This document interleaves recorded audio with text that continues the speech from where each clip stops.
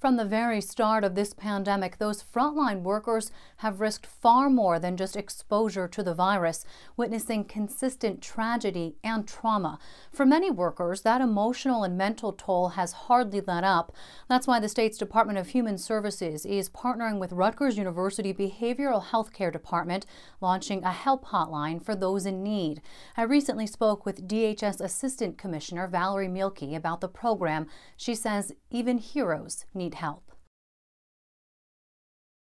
Assistant Commissioner Mielke, it's great to have you on the show. You know, these are people who are used to offering the help, the counseling, probably not asking for it. So are helplines the way to go to reach these folks? Yes, they absolutely are, Brianna.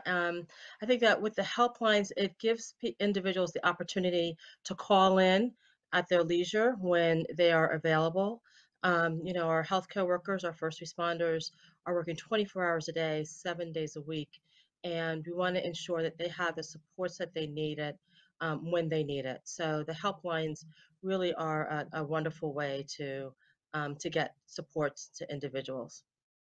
And so now there are two, yes? Tell us what the two are and how each are geared toward those different subsets of, workers. Absolutely. So we have our HEAL helpline, and it's supported through Hope and Healing. Rutgers UBHC, University Behavioral Health Services, are the ones who operate it. And that is for our healthcare workers, our healthcare workforce. Those individuals are out there on the front lines in the hospitals, every day in medical settings every day to provide support and treatment to individuals. And so those lines are operated by crisis counselors who also have worked in the healthcare field. Many of them are nurses, but there are other healthcare practitioners as well. And they're there just to provide support, give individuals an opportunity to speak with someone who has worked in the same environments that they are working in. In addition to that, we have our RISE helpline, and those are for our first responders. And again, those phones are answered by firefighters, EMS individuals, and other individuals who are first responders.